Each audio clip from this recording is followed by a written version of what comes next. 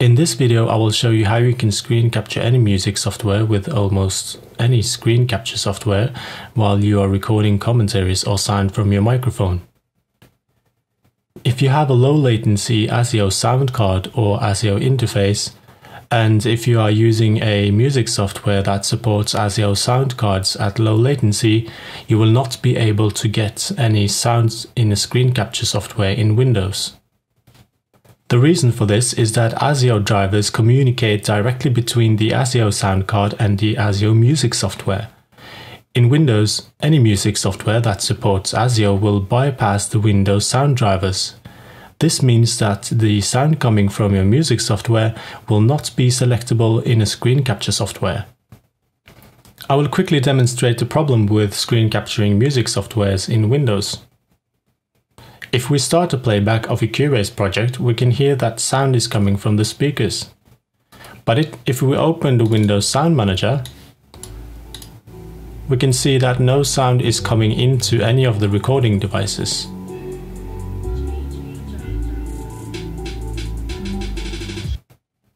If we want to screen capture Cubase, we will somehow have to send the sound from Cubase into one of these recording devices.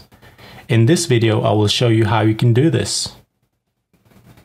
The method explained in this video will require you to install an additional software called ASIO Link. This software enables you to send sound from any ASIO host application to the Windows Sound Manager. The software is not free, but you can download a demo of the software to make sure that it is working before you decide whether you want to buy it. The full version costs approximately $25 Australian. Please note that the demo version of the software will cut off sound for 5 seconds every minute. Once you have downloaded ASIO Link, you will have to unzip and run the installation file.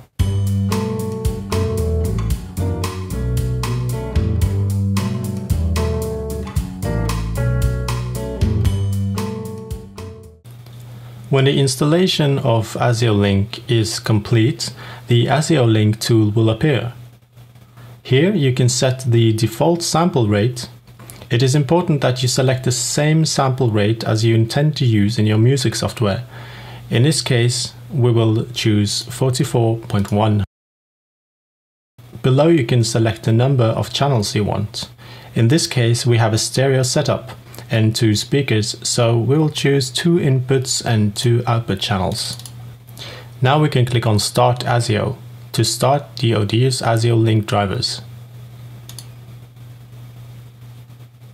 A window will ask you to confirm which driver you want to use. In this window, you will have to select the driver for the sound card you are using. In this case, we are using a sound card from TC Electronics, so we will have to choose ASIO TC Near. Once the ASIO Link window is displayed, you have quite many options. ASIO Link can be used for many purposes, but in this video we will only focusing on screen capturing music software. There are 3 things you will have to set up correctly to make this work. First, you will have to check the Enable Multi-Clients. This enables multiple instances of ASIO Link, which you will need if you want to screen capture both your music software and sound coming from Windows in general. Next, in the bottom left corner of the window, you will see routing options for ASIO output to stereo mix. Click on the first and second square to send sound from the host application to the Windows Sound Manager.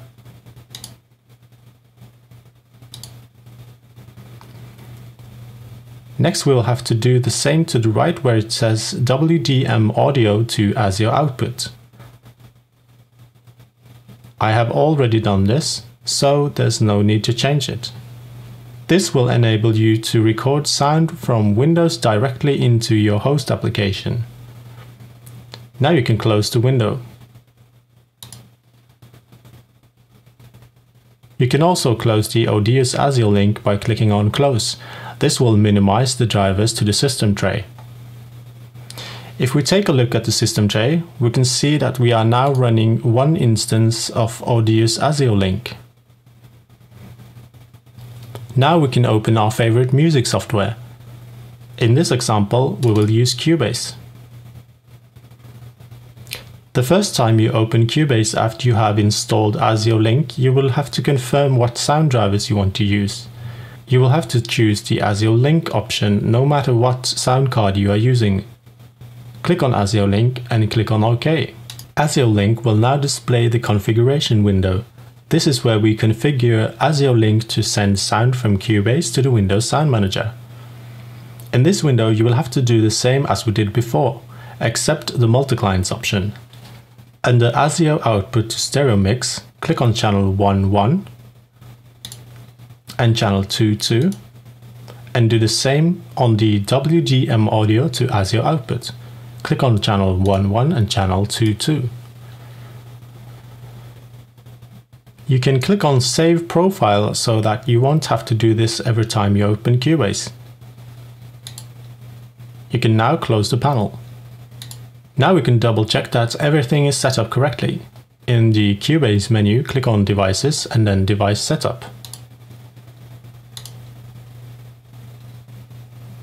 In the left pane where it says VST Audio System, make sure that the ASIO driver is set to ASIO Link no matter what sound card you are using. Also make sure that Release Driver when application is in background is not checked. Click on OK. If we now take a look in the system tray again, we can see that we are running two instances of Audio's ASIO Link. One instance for Windows, which is running the multi-clients option, and one instance for Cubase. If you run multiple music softwares, you will get a new Audio's ASIO Link instance open for each one. In the Cubase menu, click on Devices and then VST Connection. If you are using the Studio function in Cubase, you will have to click the Studio tab. If you have a bus already set up, click on Audio Device and select ASIO Link. In Device Port, you will have to select your speakers.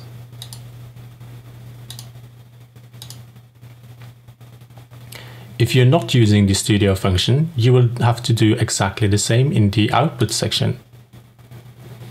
We can now close the window, and we can start our playback and see if we get any sound in the Windows Sound Manager. Click on the Recording tab in the Windows Sound Manager. This window can be accessed from the control panel of Windows. Let's hit the play button.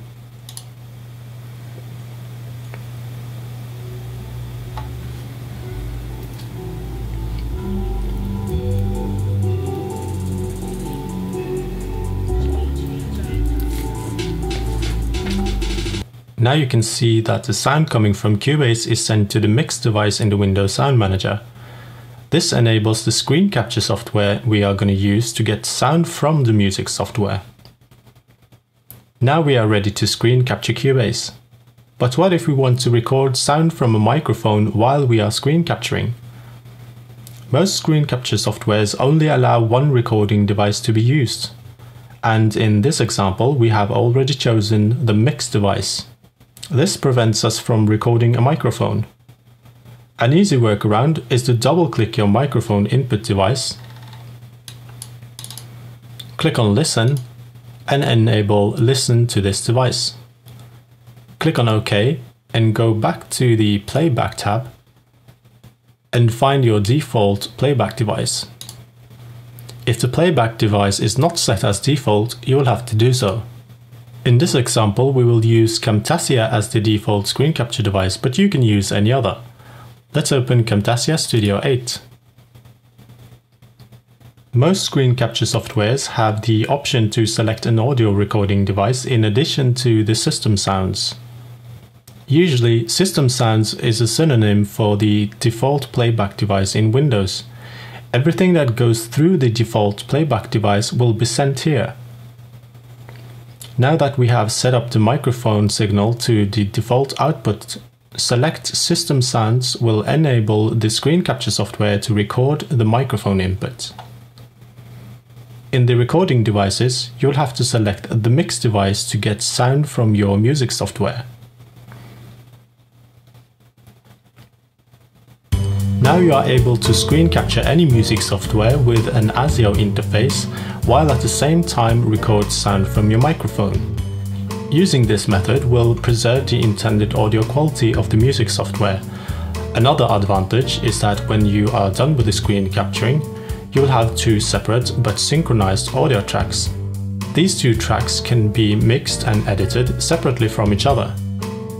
One for the sound coming from the music software and another for the sound coming from your microphone.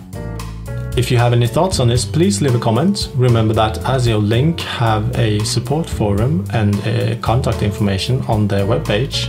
Also make sure you read the manual if you encounter any problems on the way.